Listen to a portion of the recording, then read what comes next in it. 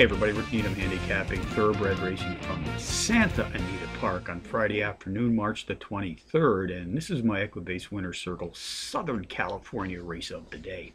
Let's take a look at the race 7 featured this afternoon, folks. 4:08 p.m.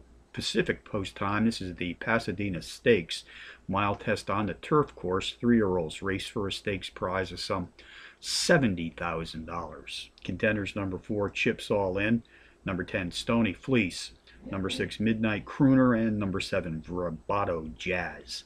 Number 4 Chips All In, a 4-to-1 shot, qualifies as a Trackmaster Plus power pony, is the overall speed and pace profile leader in this stakes field. Racing at the mile distance on the turf, has hit the board in 4 of his last 5 adventures, winning 3 times, including a pair of power run wins being embedded in this recent streak of racing consistency. Number 10 Stony Fleece, another 4-to-1 shot on my multiple entry contenders list today, has hit the board in power run fashion in 4 of his last 5 respective outings, including a power run win in his 4th race back. Jockey Joel Rosario has been in his irons on 4 previous occasions, hitting the board in 3, winning twice, en route to a positive 208% return on investment in the process. Back today for his 5th ride, gunning for a hat-trick win.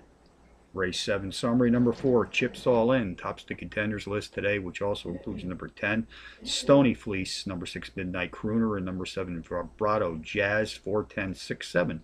In the 7th from Santa Anita, the $70,000 Pasadena Stakes. Bonus long shots: Hawthorne near Chicago, race 6, the 10-to-1 bomb. Number 7 Nancy's Rap drops in class by 8 units as speed figures racing at or about today's distance of 8 1/2 furlongs on the dirt, which are equivalent to the favorite, number 6 Mark the Score Even. Mountaineer Park, Chester, West Virginia, racing tonight, race 5, the 5-to-1 shot. Number 1 Political Chief takes a slight class drop. Nice overall speed for this 5 1/2 furlong sprint. So handicapping from Santa Anita on a Friday afternoon, Rick Needham for the Equibase Winter Circle, reminding you as always to please bet with your head, not over it.